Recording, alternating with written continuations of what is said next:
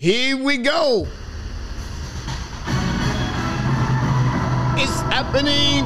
The first mega trade of the offseason 2022 between the Minnesota Wild and the Los Angeles Kings. The Minnesota sent Kevin Fiala rights to the Kings. In return, the Wild got Brock FABER of the Minnesota University, and the first round pick 2022 is going to be the 19th overall pick. Unbelievable first mega trade. Let's diving about and talking for each players involved. Here we go.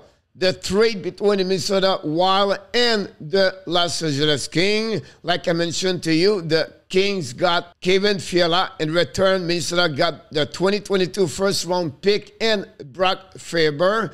An amazing, great trade. Kevin Fiala number. Kevin Fiala, RFA, 25 years old, 85 point, guys, and 82 game with 33 goals.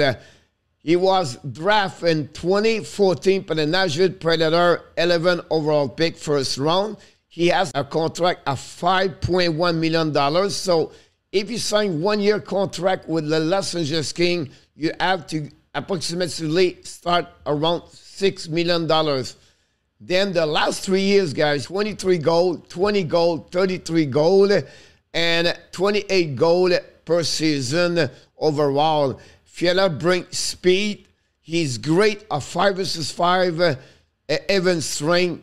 His number analytics are amazing. The biggest question now for the Los Angeles Kings is, can they sign him a long term?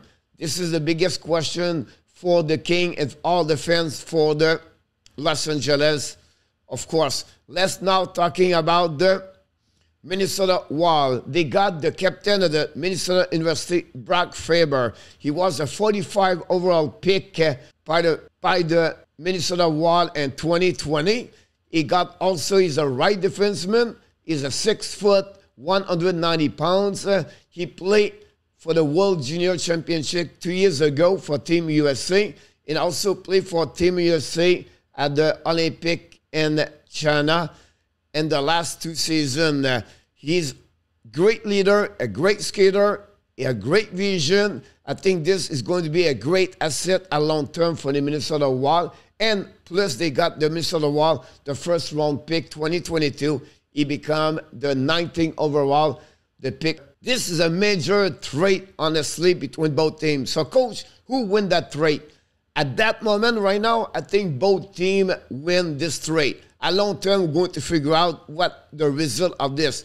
If the Kings find a way to sign Fiala a long term, and that's what my expectation, you're not going to give 2 players in return only for the right and then losing that players. I don't see this happening. So I think the King get an amazing, great winger mix who they are already. The Kings are just getting better and better with Fiala in the lineup.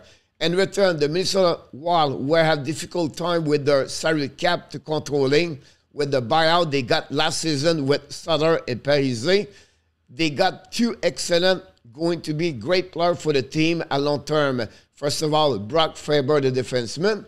And secondly, they get a 19th overall pick, where I believe they have a great defenseman, could be, or an amazing forward, one they're going to select a 19th pick. This is the first mega trade of season 2022. Expect more in the next couple of days. Please, before we leave, we want to invite you, don't forget to subscribe, click on the likes, and below this video, tell me what you think about this trade. Who is the winner? Do you feel the same way like I'm thinking, both teams win? Or do you have other opinions? I would love to hear from you. And finally, of course, you have greatness inside of you. Have an amazing, great day, everybody.